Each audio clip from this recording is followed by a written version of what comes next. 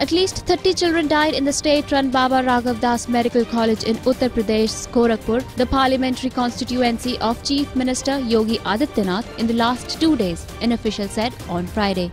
Here are some celebrities who tweeted in anger. Ritesh Deshmukh: 30 children die in a hospital due to lack of oxygen. Are you kidding me? It's murder. It's massacre.